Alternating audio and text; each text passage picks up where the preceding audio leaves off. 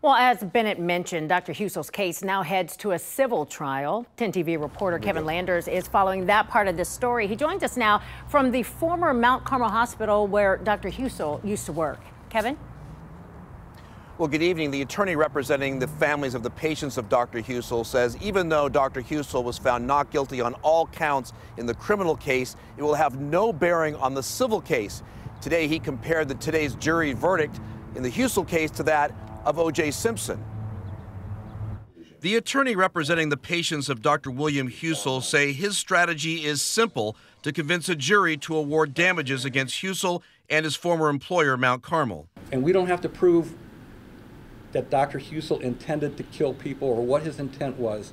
We simply have to show cause and effect. He did something, it was wrong, and it harmed these patients. It's a much lower bar than in the criminal case where the state had to prove Dr. Husel intended to kill his patients by overprescribing fentanyl. Medical malpractice attorney Jerry Leesburg said an acquittal in one case will have no bearing on what happens in the civil court. He compared the murder trial against Husel to that of O.J. Simpson. How did that work for O.J. Simpson?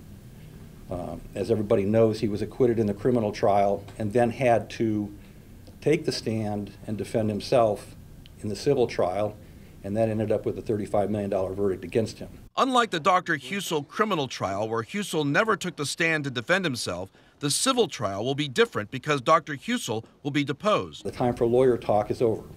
We look forward to deposing Dr. Husel, and we will finally be able to answer the question that's been on everybody's minds: what was Dr. Husel thinking? In the criminal trial, Dr. Husel was described as a doctor who did what was best for his patients.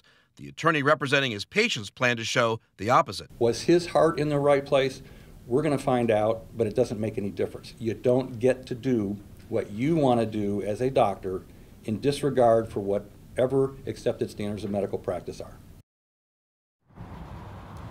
Now, in the civil case, a new set of medical experts will take the stand to try to discredit Dr. Husel. We also learned that during the criminal case, there were threats, both made electronically and through phone, to both the judge and witnesses testifying against Dr. Husel, and authorities are now made aware of it.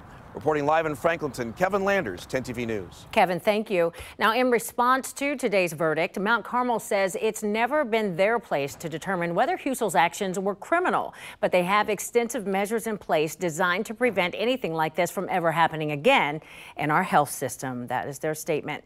And the Franklin County prosecuting attorney said Husel was carefully tried, and they accept the jury verdict. Today's